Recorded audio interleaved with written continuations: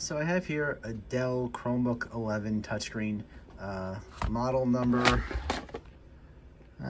3110. But one of the things that happen with these Chromebooks a lot are you hit the power button, and they won't power on. So the way we're going to get around that is we're going to tap the refresh button and the power button at the same time. Let's watch what happens when we do that. In this case, nothing happened. So we're gonna move it to our next level. So if you tap those two buttons and nothing happens, connect it to power because the battery might be dead. And then again, we're gonna do the power button and the refresh button at the same time.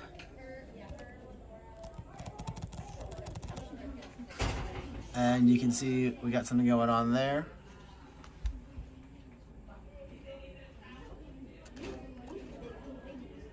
Power refresh, power refresh, power refresh. This one's a little stubborn, but there you go.